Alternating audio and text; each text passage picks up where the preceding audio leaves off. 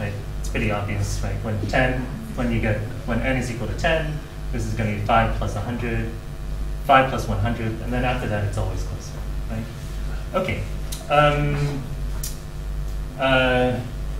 Let me go back to this one and say, let's go back to this one and say, past what time is a sub n always within epsilon of 5? Okay, so the number is now the letter E. Okay. Okay. So now the letter so first I said I want you to be within a tenth. I want you to be within 100th. Right? I want you to be within, now I want you to be within epsilon, and I'm not going to tell you what epsilon is. Okay? Epsilon is just some abstract number. It's just some abstract number. Okay? So now it's your first, it's just a step into abstraction. Okay? Think about it again for 1 minute and see if you can tell me the answer.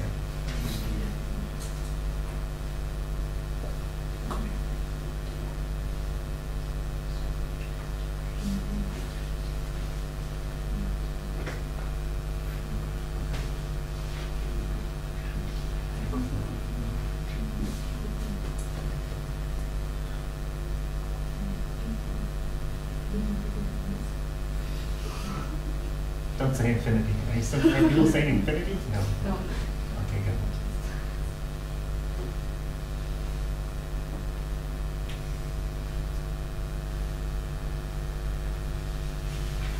Okay, talk to somebody else for 10 seconds.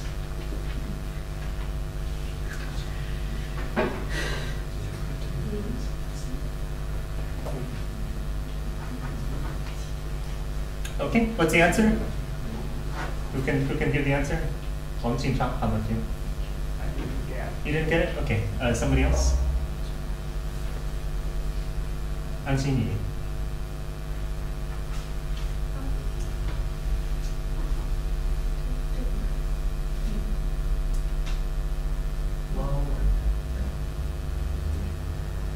So this thing is called epsilon.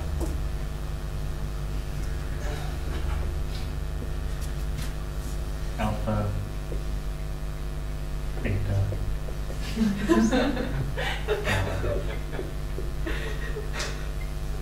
delta, epsilon. Okay.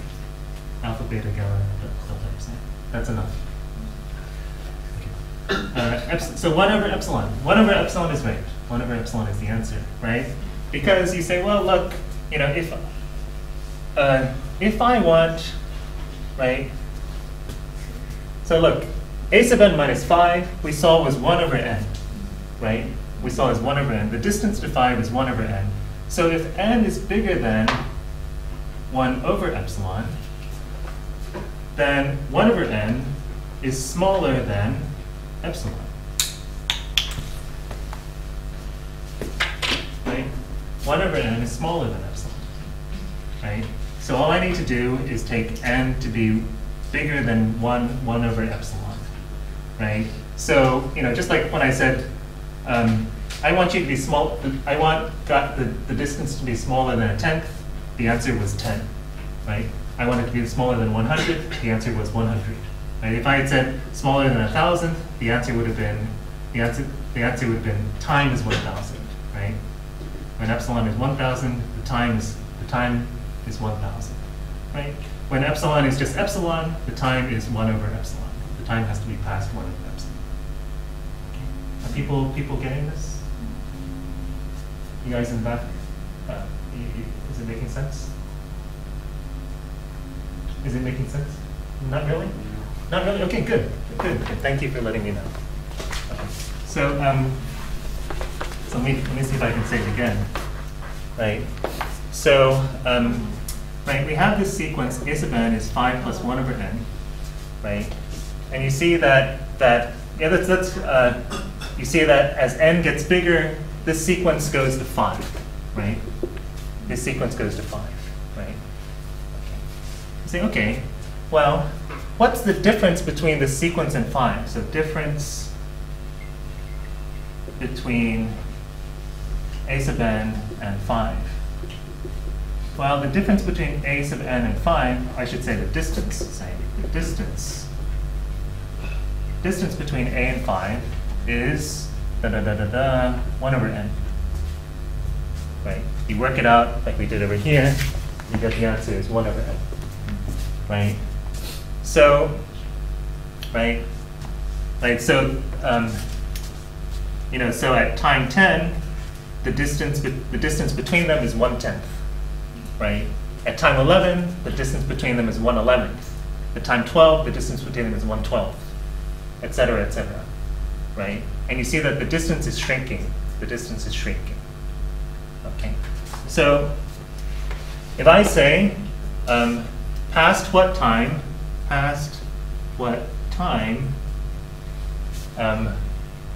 are all a sub n within, 1/10 of 5, the answer would be past time 10, right?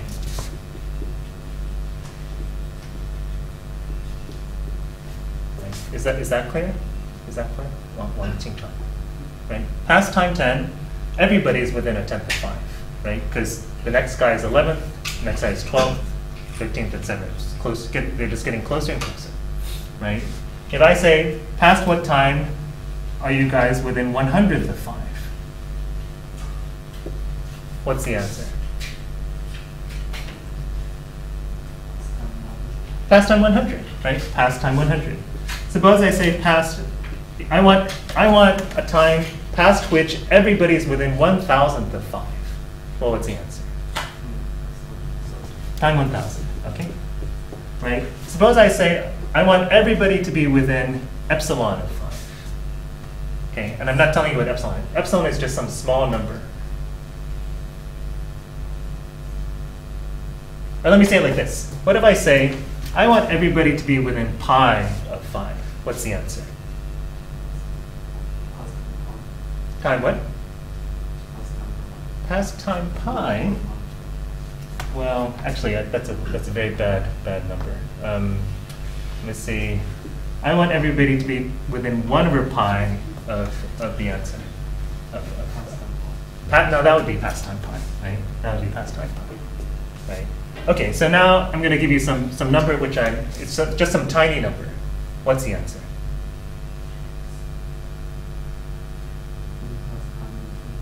Nope. So if I say like epsilon is 1 over a billion or a million, so I don't have to write too many zeros.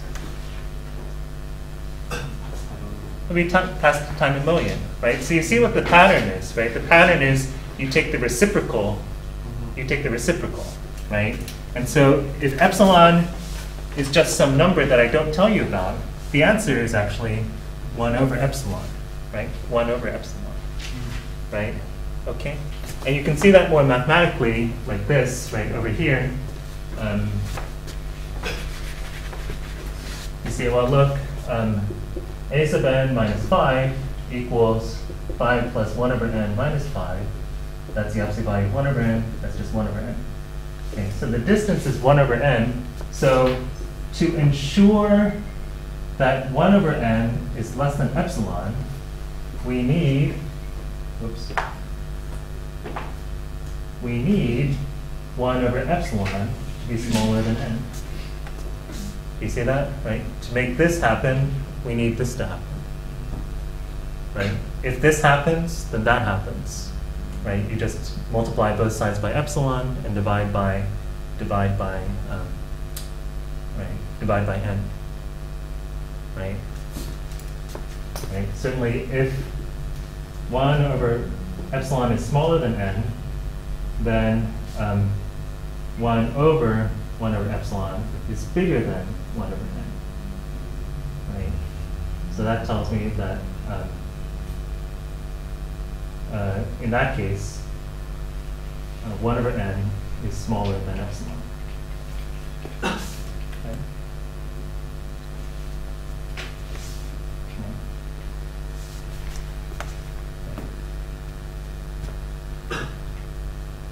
Okay. Is it making sense? Making sense?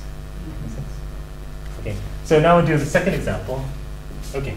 Past what n? Here we said, past what n is a sub n always within 100 of 5, and the answer was n equals 10. Now we're going to ask always within epsilon of 5. Okay, so take 1 minute and figure out the time you need to be passed to ensure that these guys are all within epsilon of 5.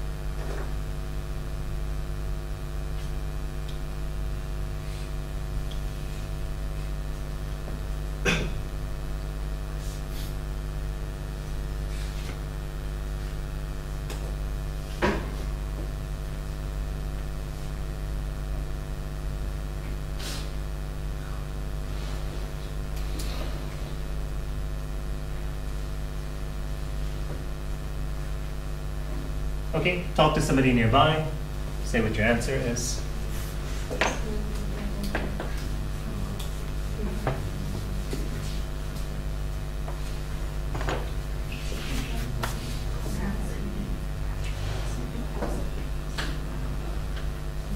Okay, what's the answer? Somebody just shout it out. What's the answer? Time has to be? Square root of 1 over epsilon, right? Yeah, so n being square root of 1 over epsilon will do.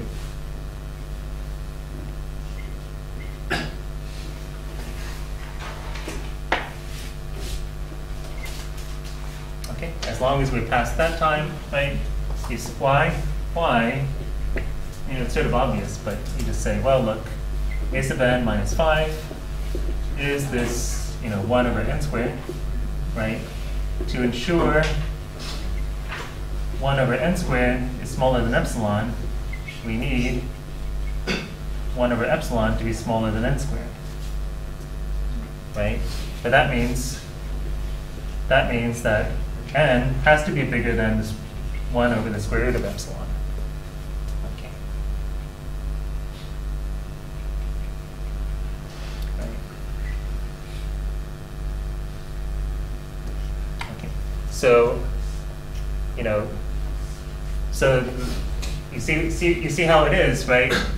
If somebody wants us to be within epsilon of 5, we can do it, right? We can find a place. There is a time past which everybody is within epsilon of 5. Okay, so this now maybe I can give the actual definition, and it'll maybe make some sense. A sub n of sequence. We say the limit of a sub n is L as n goes to infinity if given any epsilon, there exists an n such that for all n bigger than n, a sub n minus L is smaller than epsilon.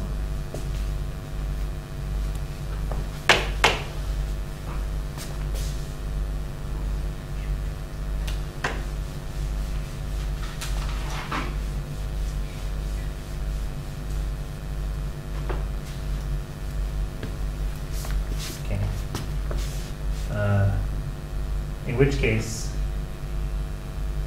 we say the sequence is convergent, or converges to L.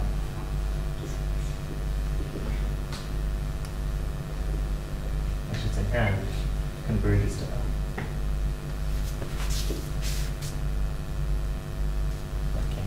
if the sequence, if there is no limit, we say the sequence diverges.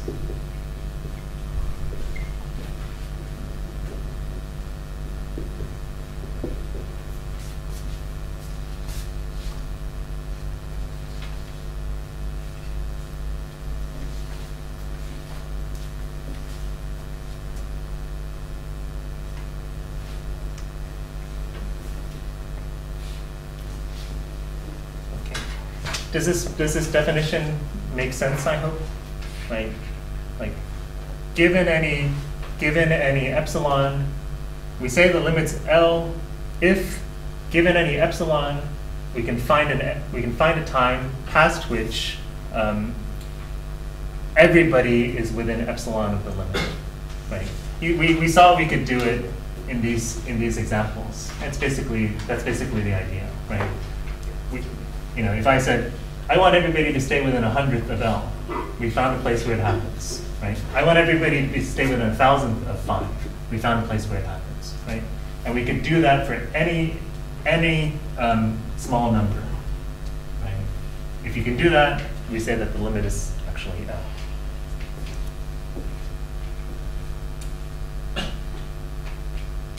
So if there's no limit, we say the sequence diverges. So for example, right, -1 to the n, a sub n is -1 to the n,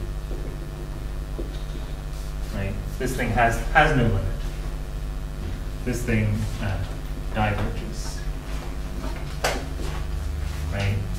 You look at the picture, -1, 1, right? -1, 1, -1. -1, 1, -1, 1, -1, 1, -1, 1, -1, -1, 1, right? Right. What's the problem with the sequence? If I say, find me a time, wait, hold on.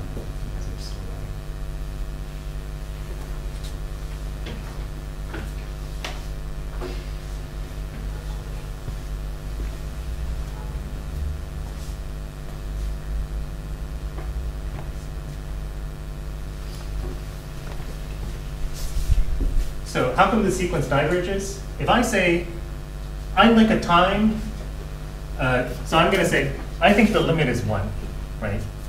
So find me a time past which everyone is within 1/2 of 1. Okay, I'd like everybody to find me a time past which everybody is within 1/2 of 1. Can you do it? No, it's impossible, right? And no matter what time you choose, right? You choose some time, you say, how about this time? And say, that doesn't work, right? Because look, they're these guys, and they are distance 2 away, right? These guys are distance 2 away from the limit. It didn't work. Find me another one, right? But no matter what time you choose, it's never going to work, right? Okay. So if I take epsilon to be like 1, or even like 1.5, it still doesn't work, right? Right. For epsilon equals 1, there is no time that works. There's no time that works, right? So failure. No limit. Or at least 1 is not the limit. 1 is not the limit. Right? Similarly, -1 is also not going to be the limit. Right? And those are basically your only 2 possibilities. So you see that there is no limit.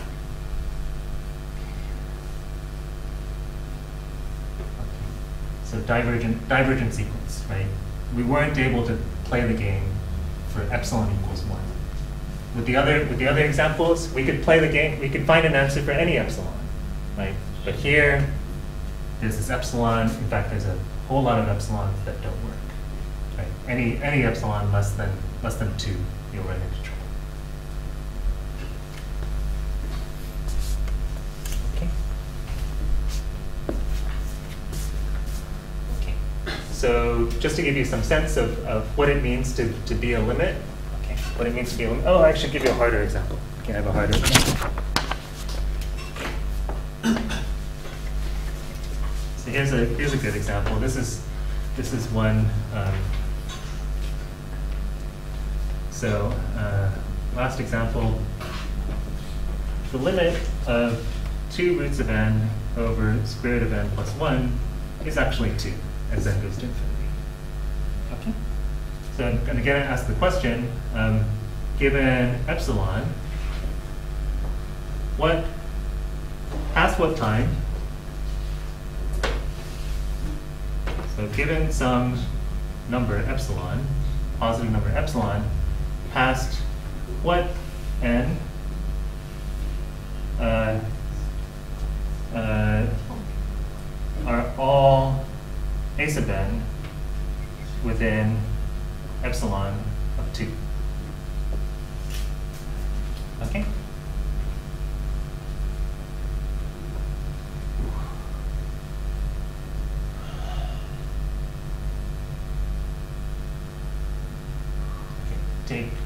Take 1 minute and see if you can figure it out.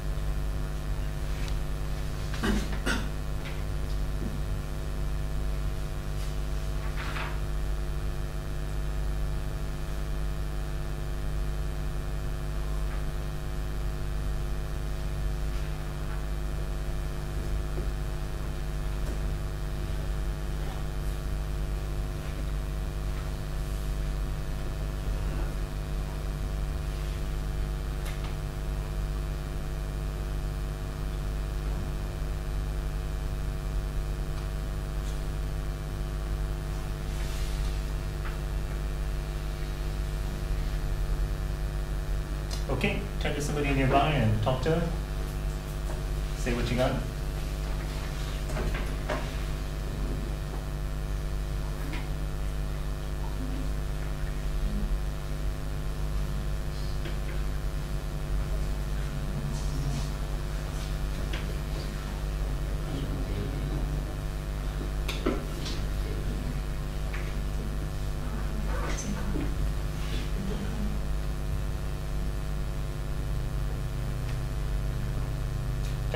Can you talk with Wang Qingshao? Just for a second. You don't have anything? I'll talk to him anyway. Maybe he has something. But please talk to him just for 10 seconds. Or Wang Qingshao. Okay, anybody get something? Anybody figure it out? Again, what we need to do is look at look at the distance between a sub n and 2, right? So let's look at the distance between a sub n and 2, right? Well, that's 2 root n over root n plus 1 minus 2, right? That's the same thing as 2 root n minus 2 root n minus 2 over root n plus 1, right? That is this over root n plus 1.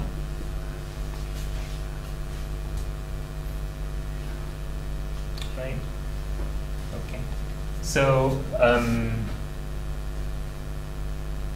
yeah, to maybe make it a little bit simpler, I'm going to write it like this. That's smaller than 2 over root n, right? Because if you divide by something smaller, the thing gets bigger.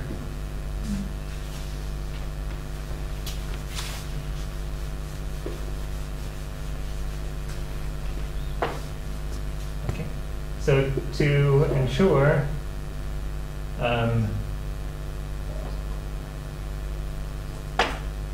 to make an minus 2 smaller than epsilon, it suffices to make 2 over root n smaller than epsilon, right? In other words, 2 over epsilon, we want to be smaller than root n, so n has to exceed 4 over epsilon. Right? That'll do it. If n exceeds 4 over epsilon squared, then that'll work.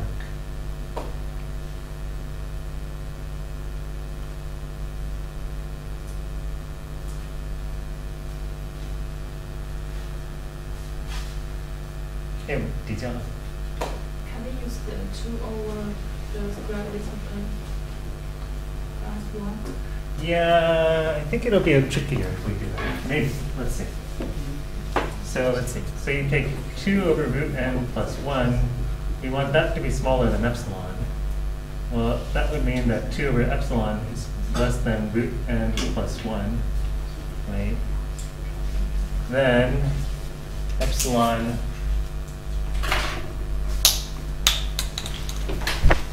yeah, it'll work. It'll work. 2 over epsilon minus 1 is less than root n, right?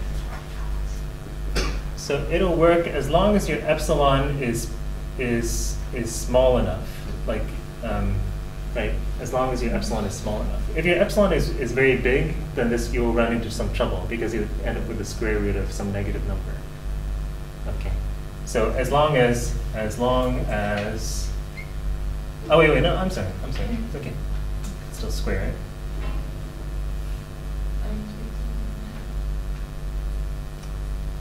Well, you don't want this number to be negative, right? So you don't, as long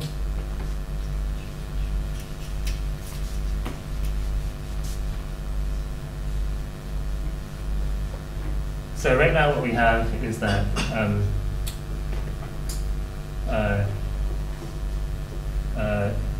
so as long as 2 epsilon minus 1 is bigger than 0, right? 2 epsilon is bigger than 1, so epsilon is smaller than 2. Right? As long as epsilon is smaller than 2, then it's okay.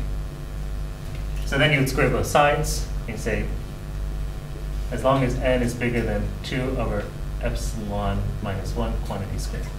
Okay. Yeah, for epsilon was smaller than 2.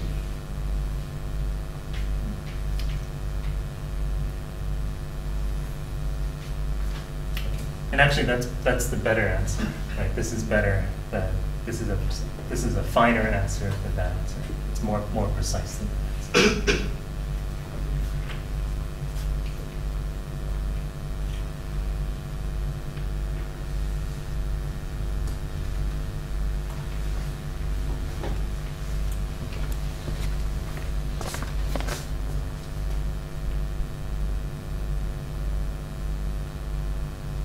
The reason I wanted this thing to be positive, right, is because at this point we square both sides. So we say a is smaller than b, so then a squared is smaller than b squared,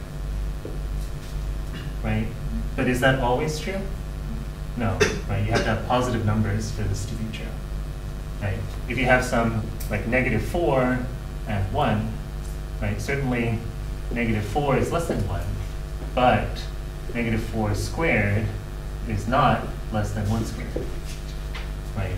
So I wanted to be careful. That's why I'm saying, you know, you want this number on the left to be positive.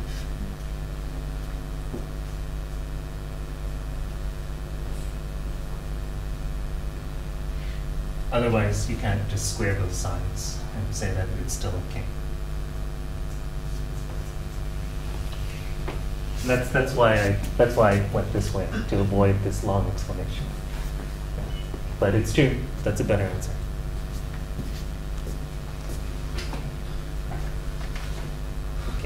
Okay. So I hope you're getting the idea, right? What does it mean for the limit? For this thing to be the limit, it means that somebody gives you an epsilon, and you can find a time past which all elements of your sequence are within that tiny number of the thing that is the limit.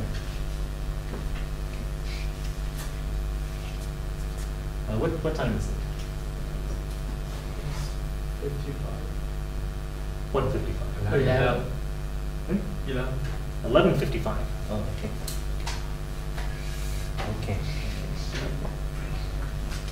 Okay, take a break. Yeah, take a break.